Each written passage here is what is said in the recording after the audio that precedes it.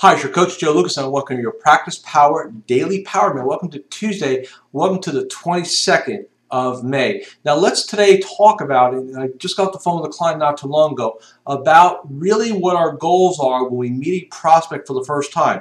I know there's a lot of talk in our industry about pitch books and PowerPoints and decks and all this presentation type stuff, and I understand why the industry wants this because it's easy to teach somebody what to say.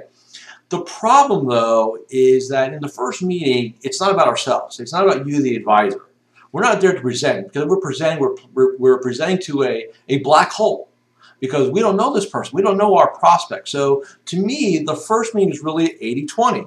It's 80% you asking them questions about themselves. You know, why did they want to meet with you? What are their goals for the meeting? What their history is with other financial advisor? What's most important to them about a relationship with a financial advisor, their investment background, their beliefs around the markets, the economy, the world, right? You need to get all that stuff.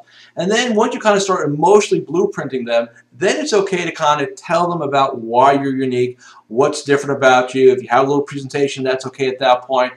But once you have that information, you know, by asking them questions up front, then it's easy to, if you will, structure your presentation or modify your presentation to hit the things that are most important to them. Because if you're talking about your investment philosophy and how you run money allocation, and what really concerns them is how you're going to communicate with them, right, the relationship, you can talk to them all day long about how you have the better mousetrap, not going to resonate with them. It's very, very important that, again, in that first meeting, there's no such thing as a standard presentation. You need to customize your first meeting process to what's important to them.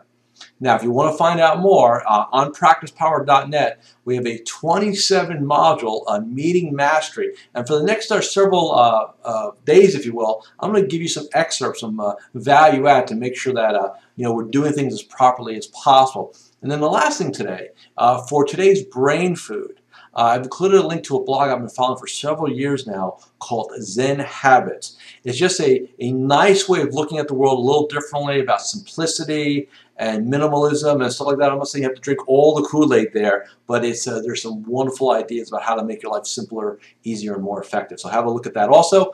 Have a great day today, and I'll see you tomorrow.